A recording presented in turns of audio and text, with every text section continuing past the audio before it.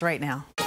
This is New York's #1 news, Channel 7 Eyewitness News, with Bill Ritter and Liz Cho, Ryan Field with sports, and Lee Goldberg with the exclusive AccuWeather forecast. Now, Eyewitness News at 6. This is about money. Another day of protest and controversy over congestion pricing. The board making the decision on how much drivers will pay and who gets a break from the fees. Governor Murphy pushing for a break like that for drivers from New Jersey.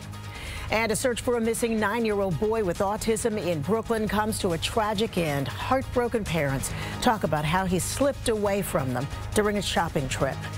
Good evening at 6 o'clock. I'm Sandra Bookman, in tonight for Liz. And I'm Bill Ritter. We'll have more on those stories in just a moment. But first, we're following some breaking news in Brooklyn. A police-involved shooting this afternoon in East Flatbush. A teenager shot by NYPD officers expected to survive. Eyewitness News reporter Jim Dolan is live at the scene.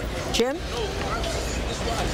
Sandra, this all happened right over there, East 95th Street, just off of Clarkson Avenue. It was a crowded Clarkson Avenue this afternoon when police say... WNBA best aces tonight in Las Vegas. The NBA releasing its schedule today. The Knicks open the season October 25th at the Garden. Nationally televised game against the Celtics. The Nets and Cavs in Brooklyn that same night. And finally, today is Dalvin Cook's first full day as a Jet after signing his one-year deal yesterday. He's not expected to practice with the team until next week as he continues to recover from off-season shoulder surgery. Say that 5 times fast. Why did Cook choose the Jets? Well, the 4-time Pro Bowler says he wants to be part of something special.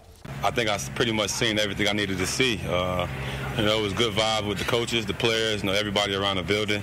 And, obviously when you dig deep and look into the roster, I think all the pieces are put together. He should be back to practice sometime in the next few days. The birth of his child awaits him in Florida. Reporting from Hawaii, Maui tonight. We'll be back here for Eyewitness News at 11 o'clock.